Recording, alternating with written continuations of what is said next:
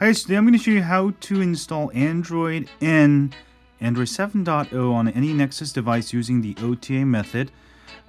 This will work on any Nexus device. So first thing you want to do is go ahead and power off your Nexus device. Alright, and next we're going to go ahead and hold down volume down and the power button. Alright, go ahead and hold down volume down and the power button.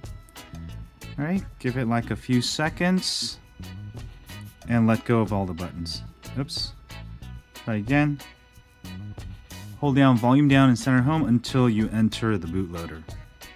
Now go ahead and go to recovery mode using the volume keys and then hit the power key. This will get you into recovery mode. Alright, once in recovery, we're going to go ahead and hold down volume up and power at the same time like that. And this will get you into the system menu. Go ahead and go down to update from ADB, apply update from ADB, hit the power key, and it should say bottom here, now send the package you want to apply, right? ADB sideload, blah, blah, blah. Go ahead and connect a cable from the phone to your computer. You can use Mac, Windows, Linux, or even Chromebook, right? And let's go to our computer. Hi guys, next you'll need to download, if you're using Windows, you'll need to install the drivers. And also you'll need to download the firmware. I'll show you that in a second, but if you're using Windows, go ahead and download usb_driver.zip. Go ahead and extract all files, and you'll get a folder called usb_driver with all the driver files you need for Windows. You do not need drivers for Mac or Linux.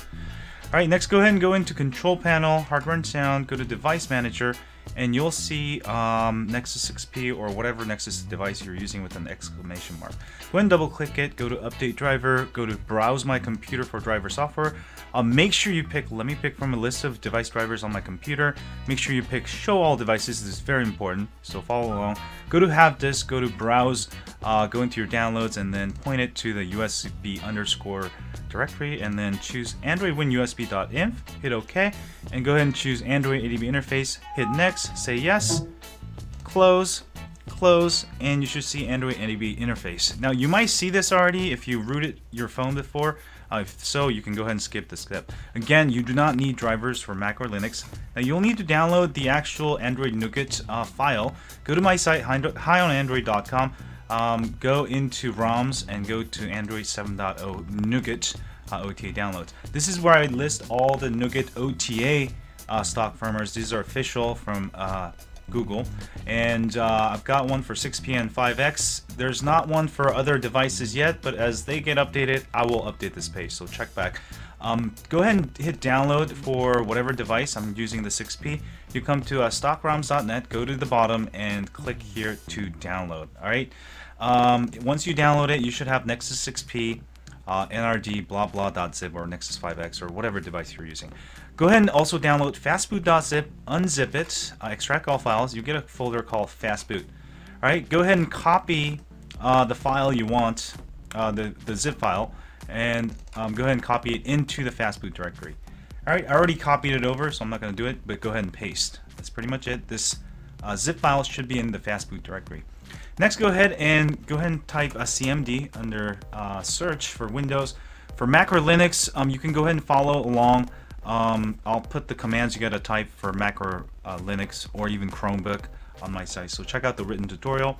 Open up a terminal for Mac or Linux. If you don't know how, please Google it. Go ahead and type CD downloads, hit enter. Go ahead and type CD fastboot, hit enter. And next you're gonna type ADB sideload, and then you're gonna enter the name of the zip file. Just go ahead and type the first few letters and then hit the tab key and it'll fill it out for you. And then go ahead and hit enter, and this will start installing the latest OTA. Now this includes all of the files you need. It's not one of those smaller updates. This actually has all the files. So if you mess up or something, you can go ahead and actually use this method to also reflash the stock firmware. Alright, this should take around 5 to 15 minutes. You can go ahead and have a coffee. If you're paranoid, you can obviously just watch the percentage go up. But this will work on any Nexus device. This will update to the latest Nexus firmware. Alright. Now, if there's new OTA files in the future, you can go ahead and use this same method to update. Alright. But this will And I'll be back when this is completely done.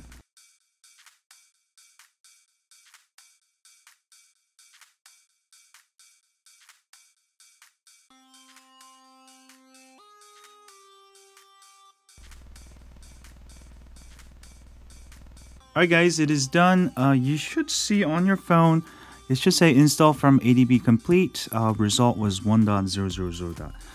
Whatever, and that means that it's been installed successfully. So congratulations. Hit the power key to reboot, and now you should be able to enjoy Android 7.0.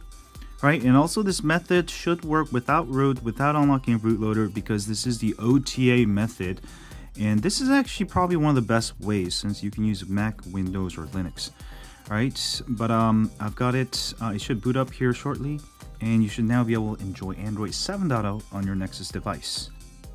All right, boom shakalaka, boom shakalaka, and I've got it rebooted. And go ahead and you can verify that you have Android 7.0. Go to About Phone.